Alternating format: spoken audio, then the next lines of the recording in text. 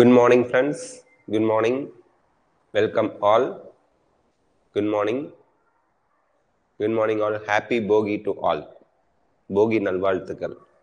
போகி பொங்கல்லாம் இந்த வருஷம் செலிப்ரேட் பண்ணலாம். ரொம்ப கம்மியான நேரம் செலிப்ரேட் பண்ணிட்டு மூவி டிவிலாம் பார்க்கறத அவாய்ட் பண்ணிட்டு நெக்ஸ்ட் இயர் இல்லை இப்போ 11th படிக்கிறவங்க நெக்ஸ்ட் இயர் டாக்டரா செலிப்ரேட் பண்ணலாம் அப்படின்னு நினச்சிக்கோங்க. இப்போ நம்ம வந்து next part video sexual reproduction in flowering பிளான்ட்ஸ்ல next part video பார்க்குறோம். போஸ்ட் ஃபர்டிலைசேஷனுக்கு அப்புறம் என்ன நடக்குது, ஸ்ட்ரக்சர்ஸ் அண்ட் ஈவெண்ட்ஸ்.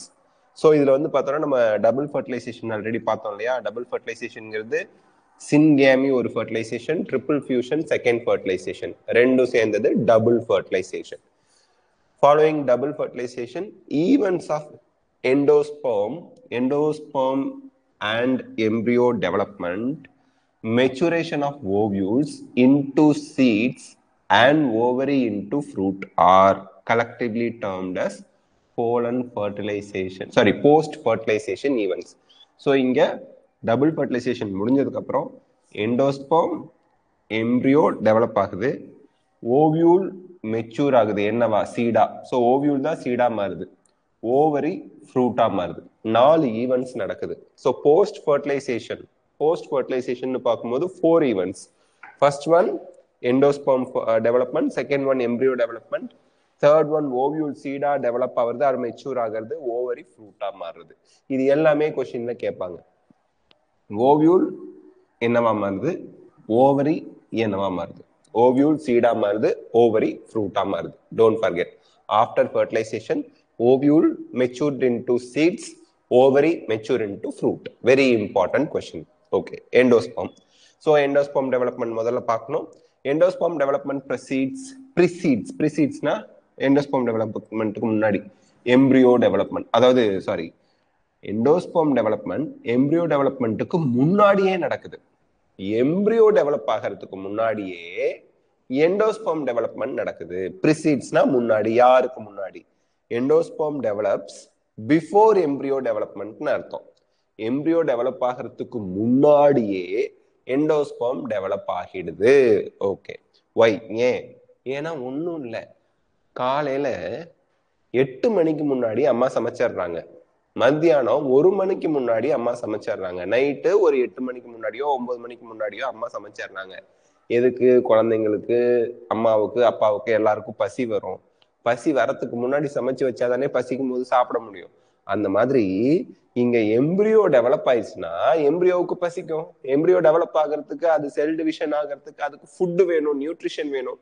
ஸோ ஃபுட்டை டைரக்ட் முன்னாடியே தயார் பண்ணி வச்சுக்குது பிளான்ட்.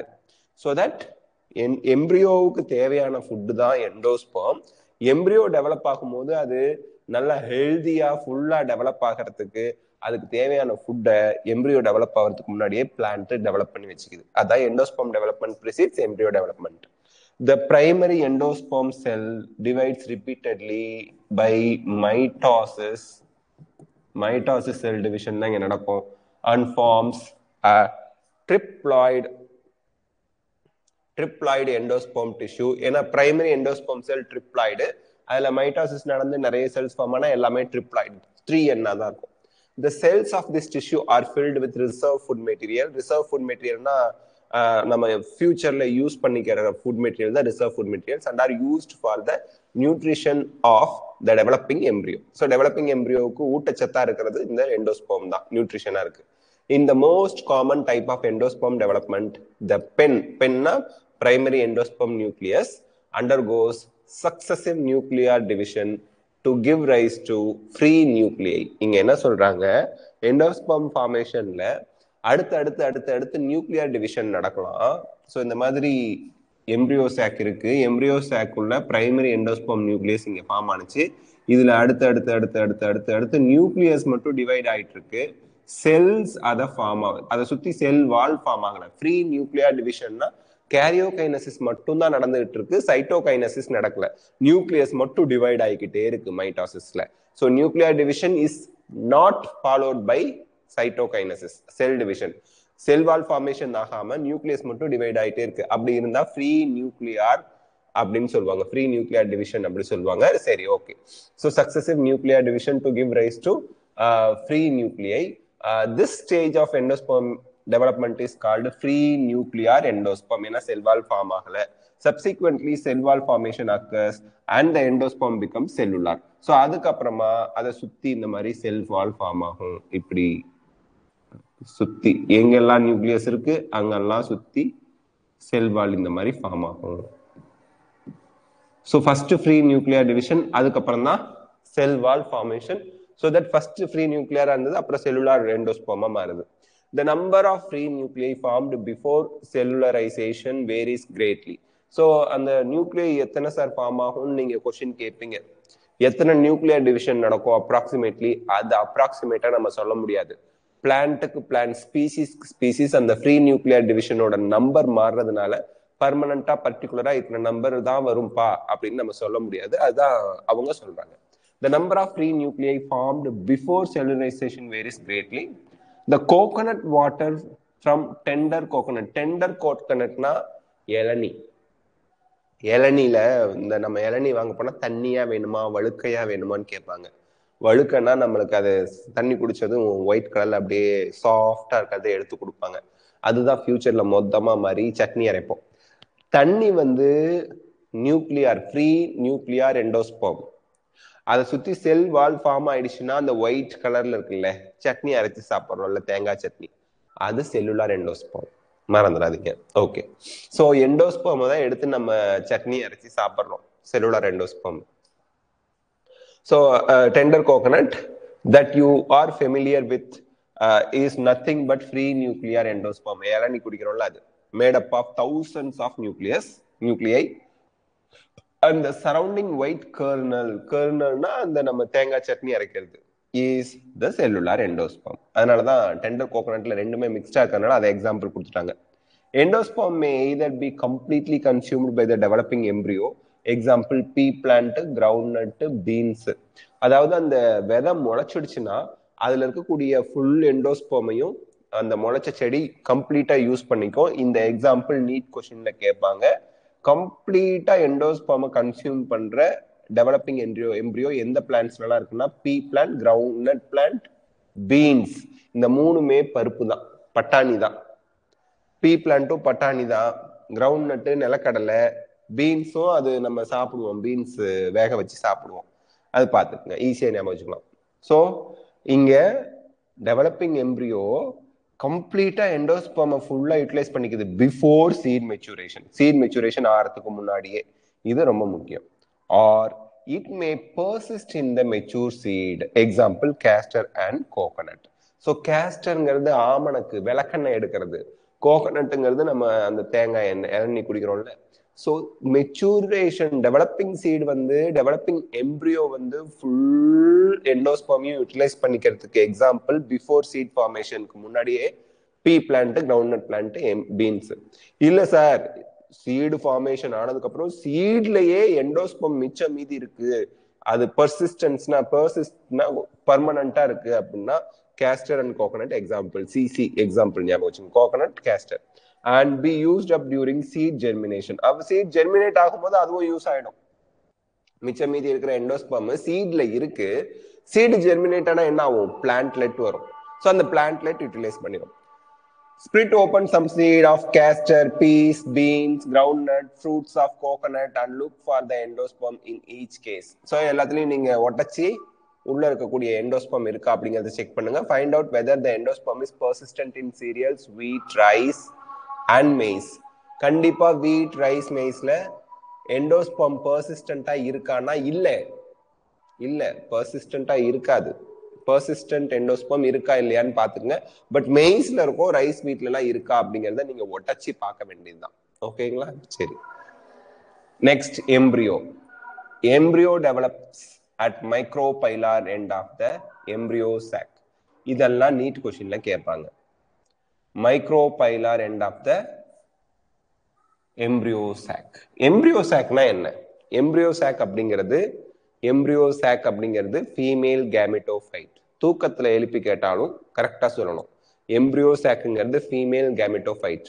அப்ப மேல் கேமெட்டோஃபைட் யாரு? pollen grain. Don't forget. Okay. So embryo develops at the micropylar end of the embryo sac. where the zygote is situated. Zygote எப்படி ஃபார்ம் ஆனா மேல் கேமெட்டும் ஃபீமேல் கேமெட்டும் ஃபியூஸ் ஆகி எக் செல்லும் மேல் கேமெட்டும் ஃபியூஸ் ஆகி zygote ஃபார்ம் ஆனா. Zygote is a diploid cell. சின்கேமி நடந்து form ஆனா. அது மைக்ரோபைலார் ரீஜன்ல தான் இருக்காங்க. அங்கதான் எம்பிரியோ டெவலப் ஆக போகுது.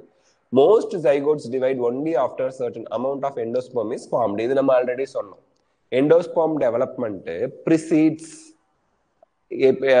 embryo development. ஏன் ஜைகோட்ல தான் இருந்தா எம்பிரியோ வரும். ஜைகோட்ல மைட்டோட்டிக் டிவிஷன் மைட்டோசிஸ் நடந்து தான் எம்பிரியோ வரும். அதுக்கு முன்னாடி எண்டோஸ்பம் டெவலப் ஆயிடணும். ஏன்னா டெவலப்பிங் எம்பிரியோவுக்கு ஃபுட் கொடுக்கணும். அதனால this is an adaptation to provide assured nutrition to the developing embryo. Though the seeds differ greatly, the early stages of embryo development, embryogeny, genina formation, genus genina formation are similar in both monocotyledons and dicotyledons. இங்க என்ன சொல்றாங்க அப்படின்னா seeds வந்து structure of seeds வந்து உங்களுக்கு மோனோகாட்லயும் டைகாட்லயும் extremely டிஃப்ரெண்டா இருக்கும். But still embryo development monocot பிளான்ட்ஸ்லயும் dicot பிளான்ட்ஸ்லயும் ஒரே மாதிரி தான் இருக்கு அப்படிங்கிறாங்க. Figure 2.13 depicts the stages of embryogeny, formation of embryo எப்படி நடக்குதுன்னு அந்த படம் பார்த்துக்குங்க. In a dicotyledonous embryo, monocote கொடுக்கல. ஏன்னா monocote dicotyல development of embryo similar தான் இருக்கு. Seed தான் different இருக்கும். The zygote gives rise to proembryo, first form our embryo, proembryo, and subsequently to the globular, heart-shaped and mature embryo. இந்த order உங்களுக்கு கொஸ்டின்ல already கேட்டிருந்தாங்க, பார்த்துக்குங்க. globular, heart-shaped and mature embryo அந்த ஆர்டர் பார்த்துக்குங்க. புக்ல கொடுத்திருக்க நேம் ஆர்டர் பார்த்துங்க. டார்பிடோ கீர்பிடோ அதெல்லாம் புக்ல டயக்ராம்ல இருக்கா? டயக்ராம்ல இருந்தா கேட்பான். டயக்ராம்ல இருந்தா கேட்பான். டார்பிடோ ஸ்டேஜ்னு ஏதாவது இருக்கா பார்க்கணும். இருந்தா கேட்பான்.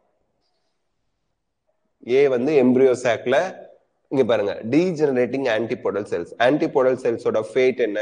டீஜெனரேட் ஆகுது. சினர்ஜிட்ஸோட ஃபேட் என்ன? டீஜெனரேட் ஆயிடுது. ஃபேட்னா அதுக்கு என்ன ஆஃப்டர் ஃபர்டிலைசேஷன் என்ன நடக்குது, டபுள் ஃபர்டிலைசேஷனுக்கு அப்புறம் என்ன ஆகுது, அதோட ஃபியூச்சர் என்ன, அதோட எதிர்காலம் என்ன, அதான் ஃபேட். ஸோ சினர்ஜிட்ஸும் ஆன்டிபோடல்ஸும் டீஜெனரேட் ஆகுது அப்படிங்கிறது தியரியில கொடுக்காம இருக்கலாம், ஆனா டயக்ராம்ல கொடுத்துருக்கான், கொஸ்டின்ல கேட்பான். டயக்ராமை பார்த்து படிச்சுக்கணும். ஜைகோட் மைக்ரோபைலார் எண்ட்ல ஃபார்ம் ஆயிருக்கு. பிரைமரி எண்டோஸ்பம் நியூக்ளியஸ் பிஎன் ட்ரிப்ளாய்டா இருக்கு. பிரைமரி எண்டோஸ்பம் செல் எது? சென்ட்ரல் செல் தான்.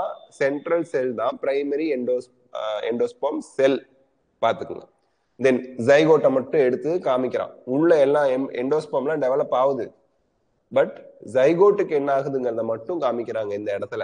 ஜைகோட்டுக்கு மைட்டாசிஸ் நடக்குது. ஃபர்ஸ்ட் குளோபுலார் எம்பிரியோ வருது.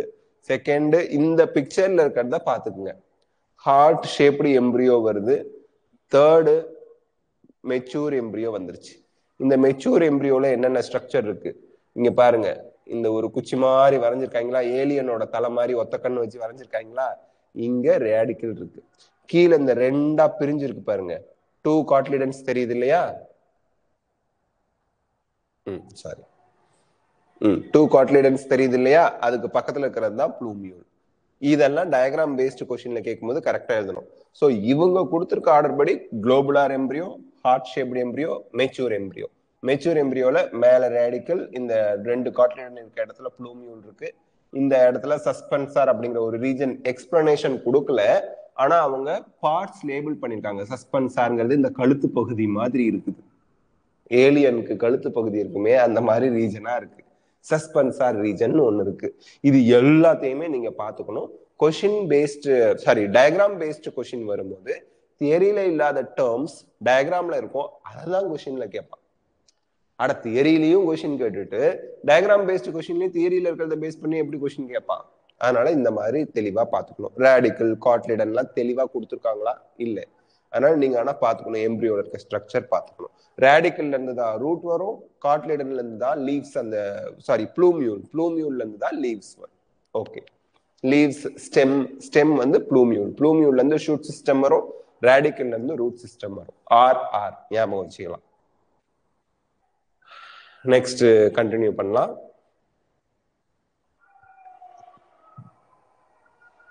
ஓகே, எம்பிரியோல கொடுத்துருக்காங்க, அந்த ஸ்ட்ரக்சர்லாம் கொடுத்துருக்காங்க. A typical dicotyledonous embryo consists of an embryonal axis and 2 cotyledons அதனால டைகாட்னா ஏன் பேர் வச்சாங்கன்னா இந்த ரெண்டு காட்லிடன்ஸ் இருக்கிறது தான். The portion of embryonal axis above the level of cotyledons is epicotyl. காட்லிடனுக்கு மேல இருக்கிறது எபிகாட்டில், காட்லிடனுக்கு கீழே இருக்கிறது ஹைப்போகாட்டில். ஹைப்போனாலே பிலோ, எப்பினாலே மேல. இதெல்லாம் டைரக்டா இருக்கிறதுனால ஈஸியா ஞாபகம் வச்சுக்கலாம். So epicotyl terminates with plumule. இத क्वेश्चनல கேட்டிருந்தாங்கங்க, ரொம்ப important. epicotyl terminatesனா ends with plumule. காட்லிடனுக்கு மேல இருக்க epicotyl terminates with plumule or stem tip. The cylindrical portion below the level of cotyledon is called hypocotyl, that terminates at its lower end in the radicle or root tip. இது ஞாபகம் வச்சுக்கோங்க. plumule அது stem tipங்கறாங்க, radicle அது root tip அப்படி சொல்றாங்க. The root tip is covered with root cap. ஏன்னா root tip வந்து damage ஆகாம இருக்கிறதுக்கு root cap இருக்கும். அப்பதான் அது வந்து என்ன ஆகும், வளர வளர வளர வளர ரூட்டோட டிப் ரொம்ப சாஃப்டா மெரிஸ்டமேட்டிக் டிஷ்யூவோட இருக்கும். அது டேமேஜ் ஆகாம இருக்கிறதுக்கு அதுக்கு ரூட் கேப்னு ஒன்று இருக்கு. Next, embryos of மோனோகாட்லிடன்ஸ் possess only one cotyledon. இதுக்கு டயக்ராம்ஸ் எதுவும் நமக்கு கொடுத்துருக்காங்களா? இல்ல, கொடுக்கல. In the grass family, the cotyledon is called scutellum. இருக்கும், சீடு ஸ்ட்ரக்சர்ல இருக்கும், சீடு ஸ்ட்ரக்சர்ல இருக்கும். Okay, that is situated towards the side lateral of the embryonal axis. So இந்த இடத்துல இது ரொம்ப முக்கியமான நீட் क्वेश्चन.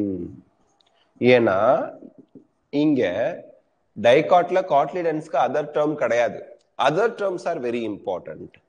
மோனோகாட்ல சிங்கிள் காட்லிடன், அந்த சிங்கிள் காட்லிடனுக்கு இன்னொரு பேரு ஸ்கியூட்டெல்லம். Single cotyledon, மோனோகாட்னாலே meaning single cotyledon. அந்த சிங்கிள் காட்லிடனுக்கு இன்னொரு பேரு, மோனோகாட்ல மட்டும் another term இருக்கு, scutellum. Don't forget, this is very very very very very important. Okay, at its lower end the embryonal axis has the radicle and root cap. Lower end la enclosed in an undifferentiated sheath called coleorhiza. The portion of the embryonal axis above the level of attachment of scutellum. அதான் காட்லிடனுக்கு மேல, காட்லிடனுக்கு கீழே same thing தான். காட்லிடன்ங்கிற டேர்முக்கு பதிலா இவங்க ஸ்கியூட்டெல்லம் சொல்றாங்க. காட்லிடனுக்கு மேல, ஸ்கியூட்டெல்லத்துக்கு மேல எபிகாட்டில். எபிகாட்டில் has shoot apex and a few leaf primordia. அதுல இருந்து தான் ஃபியூச்சர் லீஃப் வரப்போகுது. பிரைமார்டியானா அதுல இருந்து ஃபியூச்சர் லீஃப் வரப்போகுது. enclosed in a hollow folia structure, the coleoptile. இந்த இடத்துல மோனோகாட்ல மூணு விஷயங்கள் மோனோகாட்டுக்கு நீங்க ரொம்ப ரொம்ப இம்பார்ட்டன்டா ஞாபகம் வச்சுக்கணும். ஒண்ணு நம்ம சொல்லிட்டோம், காட்டிலிடன மோனோகாட்ல ஸ்கியூட்டெல்லம் அப்படின்னு சொல்லுவாங்க. செகண்ட் திங் நீங்க ஞாபகம் வச்சுக்க வேண்டியது, தேர்ட் திங் ஞாபகம் வச்சுக்க வேண்டியது, ரூட்டை சுத்தி ஒரு ஷீத்து, ஸ்டெம்மை சுத்தி ஒரு ஷீத். அதாவது ரேடிக்கலை சுத்தி ஒரு ஷீத்து, ஷூட் டிப் அந்த ப்ளூமியூல சுத்தி ஒரு sheath. கோலியோரைசா, coleoptile. மோனோகாட்ல, not in dicot. மோனோகாட்க்கு exclusive இது. கோலியோரைசா, ரைசா, இதுல வந்து நீங்க ரூட்டை சுத்தி எது இருக்கு, ஸ்டெம்மை சுத்தி எது இருக்குன்னு கன்ஃபியூஸ் பண்ணிக்கவே வேண்டாம். ஏன்னா ரைசா அப்படின்னா சாயில், ரூட்டு சாயில்ல தான் வரப்போகுது. ஸோ கோலியோரைசா அப்படிங்கிறது அன்டிஃபரன்ஷியேட்டட், அதுல வந்து ஒரு சேஞ்சஸ்லாம் இருக்காது, ஜஸ்ட் எ கவர், அவ்வளவுதான். ஷீத்னா எங்க வந்தாலும் கவர் பண்ணிட்டு இருக்குன்னு அர்த்தம், மறந்துடாதீங்க. ஷீத்னாலே ஃபுல்லா சுத்தி கவர் ஆயிட்டு இருக்கு, சுத்தி ப்ரொடெக்டிங் கவர் மாதிரி இருக்கிறத ஷீத் அப்படிம்பாங்க. ஸோ அன்டிஃபரன்ஷியேட்டட் ஷீத் வந்து உங்களுக்கு ரூட் கேப்பை கவர் பண்ணிட்டு இருக்கு. ரூட் கேப் இது முக்கியம், ரேடிக்கல் அண்ட் ரூட் கேப் ரெண்டையுமே கவர் பண்ணிட்டு இருக்கு. இதுதான் முக்கியம், இதை மறந்துடக்கூடாது. ரேடிக்கலையும் கவர் பண்ணிட்டு இருக்கு, ரூட் கேப்பையும் கவர் பண்ணிட்டு இருக்கு. above the root cap ஒரு கவர் இருக்கு, ரூட் கேப்புக்கும் மேல ஒரு கவர் இருக்கு. அது யாரு? கோலியோரைசா. அதே மாதிரி ஷூட் அந்த ப்ளூமியூல் சொல்றோம் இல்லையா, அதையும் ப்ரொடெக்ட் பண்ணிட்டு இருக்கிறதுக்கு ஒரு கவர் இருக்கு, கோலியோப்டைல். மோனோகாட்ல மட்டும், மோனோகாட்ல மட்டும். Okay, soak a few seeds in water. இது சே ஆஃப் என்ன ஒரு எக்ஸாம்பிளுக்கு சொல்லலாம், வீட், கோதுமை, maize, piece, sick piece, ground, ஏதாவது நீங்க ஊற வைங்க over night. Then split the seeds and observe the various parts of the embryo and seeds. So அதுல உங்களுக்கு எம்ப்ரியோலாம் வந்திருக்கும். ஓவர் நைட் ஊற வச்சு அடுத்த நாள் காலையில அதை உடச்சி பார்த்தீங்கன்னா அதுல எம்ப்ரியோ ஸ்ட்ரக்சர்லாம் தெளிவா தெரியும் உங்களுக்கு. ஓகே, நெக்ஸ்ட் நம்ம பார்க்கறது சீடு. சீடுல இருந்து ஆரம்பிச்சு நான் உங்களுக்கு இந்த ஸ்ட்ரக்சர்லாம் உங்களுக்கு கொஞ்சம் ரெக்கார்டட் வீடியோவா இன்னைக்கே அப்லோட் பண்ணிடுறேன். இன்னைக்கு நைட்டுக்குள்ள அப்லோட் பண்ணிடுறேன். இதுல வந்து பாத்தீங்கன்னா இது என்ன கொடுத்துருக்காங்க, எண்டோஸ்பெர்ம் இருக்கு. அப்ப மோனோகாட் சீட்ல எண்டோஸ்பெர்ம் இருக்கு. மோனோகாட் சீட்ல எண்டோஸ்பெர்ம் இருக்கு. இதுதான் மோனோகாட் சீடோட ஸ்ட்ரக்சர். Endosperm monocot. அது ரைஸ், மெய்ஸ், வீட்ல எண்டோஸ்பெர்ம் இருக்கான்னு பார்க்க சொல்லி சொன்னாங்க. நான் இல்ல அப்படின்ட்டு. இருக்கு இருக்கு. ரைஸ், கோதுமை, அதாவது வீட், மெய்ஸ்ல எண்டோஸ்பெர்ம் இருக்கா? இருக்கு. சீட்ல எண்டோஸ்பெர்ம் இருக்கா? இருக்கு. எப்படி இருக்குன்னு சொல்றீங்க? இந்த டயக்ராம்ல கொடுத்துருக்கான் பாருங்க எண்டோஸ்பெர்ம். இது சீடோட ஸ்ட்ரக்சர் தான். ஓகேங்களா? சரி, சீட்ல தான் உங்களுக்கு வந்து எம்பிரியோ இருக்கும். எம்பிரியோல தான் ப்ளூமியூல் ரேடிக்கல்லாம் இருக்கும். இது சீடுன்னு எப்படி சார் சொல்றீங்க? எம்பிரியோ டயக்ராம், எம்பிரியோ ஸ்ட்ரக்சர் இருக்கு. எம்பிரியோ எங்க இருக்கும்? சீட்ல தான் இருக்கும். சோ ப்ளூமியூல், ரேடிக்கல், கோலியோரைசா, கோலியோப்டைல்லாம் இருக்குது. ஸ்கியூட்டல்லம்ங்கிறது இந்த பார்ட் தான் ஸ்கியூட்டல்லம். ஓகேங்களா? இந்த பார்ட் தான் இப்ப நான் ரெட் கலர்ல வரேன். This is ஸ்கியூட்டல்லம். இந்த ஸ்கியூட்டல்லம் இது ஃபுல்லா அதுலதான் உங்களுக்கு இவங்க எல்லாம் இருக்காங்க. ஸோ ஸ்கியூட்டல்லம் வந்து பாத்தீங்கன்னா பேப்பரியா ஷீல்டு ஷேப்ல, இந்த ஷீல்டு இந்த பாகுபலி போருக்கு போகும்போது அந்த ஷீல்டு வச்சுக்கு வரல, அந்த மாதிரி ஷீல்டு ஷேப்ல கேடயம்னு சொல்லுவாங்க, அந்த ஷேப்ல இருக்குது.